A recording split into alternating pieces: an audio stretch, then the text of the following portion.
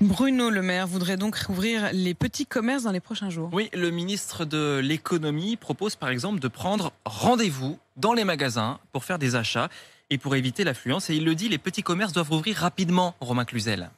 Bruno Le Maire en est convaincu. Il faut mettre en place très rapidement un nouveau protocole sanitaire dans les petits commerces. Pour que dans les jours qui viennent, je ne compte pas en semaines, dans les jours qui viennent, on puisse avoir des réouvertures avec des règles sanitaires plus strictes qui soient les mêmes pour tous. Parmi les pistes avancées par le ministre, 8 mètres carrés pour chaque client, mais aussi des horaires élargis et une ouverture facilitée les dimanches. En attendant, Bruno Le Maire envoie un message aux bailleurs des commerçants. Renoncez à votre loyer de novembre. Vous avez des dizaines de milliers de commerces aujourd'hui qui s'en sortent pas. Ils ne peuvent pas payer leur loyer. Ils ne vont pas y arriver. L'État prendra 30% à sa charge. Je suis même prêt à regarder s'il ne faut pas qu'on prenne davantage à notre charge. Et avec cette fermeture forcée, Bruno Le Maire veut anticiper une autre difficulté pour les commerçants dans les prochaines semaines, les stocks. C'est une vraie question qui va se poser pour tous ceux qui ont des collections d'hiver. Beaucoup de commerçants vont se retrouver avec des collections sur les bras d'hiver dont ils ne sauront quoi faire parce qu'ils n'auront pas pu l'écouler pendant la période. Le ministre de l'économie l'assure, des solutions sont à l'étude, comme par exemple une aide financière complémentaire.